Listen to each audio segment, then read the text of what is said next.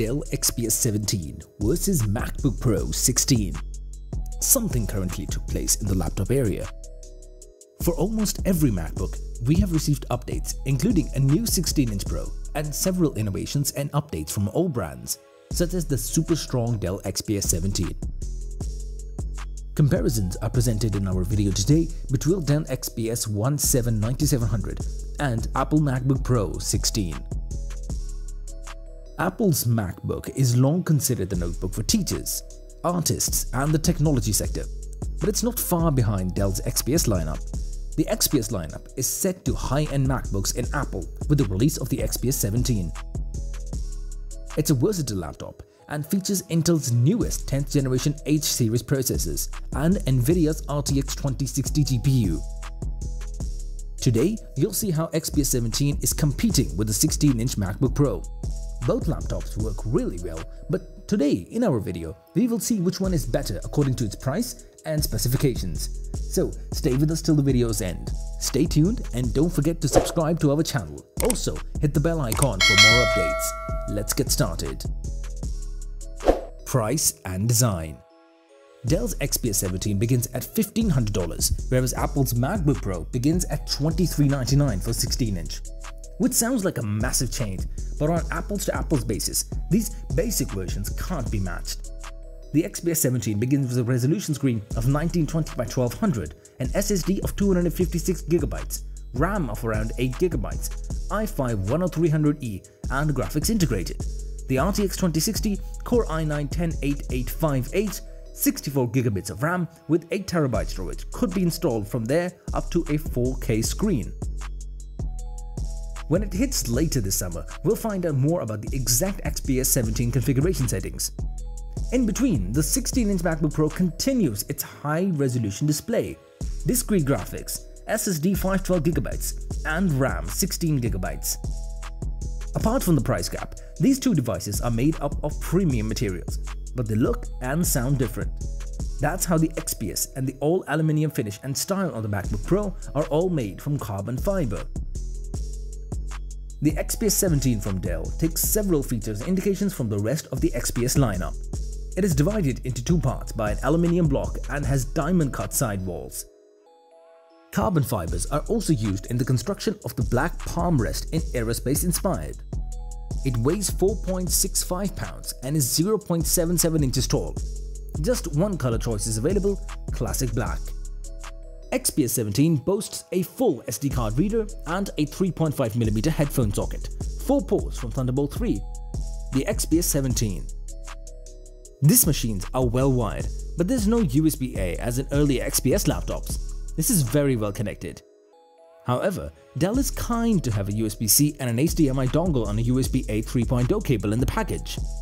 When we look at the two laptops, if you accept discrepancies in ports, there is only one. The MacBook provides 4 Thunderbolt 3 USB-C ports and a headphone jack, but the SD card slot is not available. You must dongle the MacBook. Display. Dell's new XPS laptops mark with its classic ultra-thin bezels. The Infinity Edge panel is the signature element. The XPS 17 destroys MacBook Pro if you're really thinking about screen space. Both devices are slender, but the XPS 17 is heavier than Apple and has a bigger screen in a frame, which is only slightly wider. Dell says the XPS 17 panel has a display-to-body ratio of 93.7%. The aspect ratio still exists at 16:10, so that a more vertical space is provided for multiple tasks. A 4K Ultra HD Plus 3840 by 2400 touch panel resolution or an FHD Plus resolution panel 1920 by 1200 is included in screen options. Performance and battery life. Performance and output is the priority in a laptop, and this region contains some convergence between the MacBook and the XPS 17. It is very powerful for both computers to pick a winner in this class, since the XPS 17 has not yet been reviewed. The operating system preferences could be opaque, since the XPS 17 is run on Windows 10 and the MacBook is powered via Apple's macOS. With the XPS 17, Dell has chosen the newest 8 series processors of Intel's 10th generation, either 4-core, 6-core or 8-core processors are available. This includes the i5-10300H, i7-10750H, and i7-10875H, and the i9-10885H core. RAM options launch with 8GB, reaching 64GB. SSD is set to 256GB for up to 2 TB of configuration. In the meantime, Apple opts for an Intel i7 processor of 2.6 GHz 6-core or an Intel Core i9 2.3 GHz 8-core processor. With Turbo Boost up to 5 GHz, you can drive specification and reconfigure up to 0.4 GHz 8-core Intel Core i9. Storage begins at 512GB, but if required, can be expanded to up to 8 TB. The RAM offerings begin at 16GB and extend to 64GB. As comparison to Dell, Apple is much more competitive with the storage options.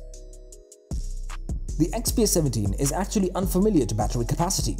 Apple's MacBook was of general use for only 5.5 hours. This is due to a 100 Wh battery 16% bigger. For either a battery of 97 Wh or 56 Wh, the Dell XPS 17 offers an option. Keyboard, touchpad and audio. Any laptop has a significant part of its keyboard, touchpad and audio quality. The XPS 17 and the MacBook Pro are not deceived in these regions. With its Magic Keyboard, Apple takes up its problem of the past, and Dell has overtaken its keyboard to make XPS a perfect place. Of note, the Apple Force Touch trackpad just on top of this keyboard is flat.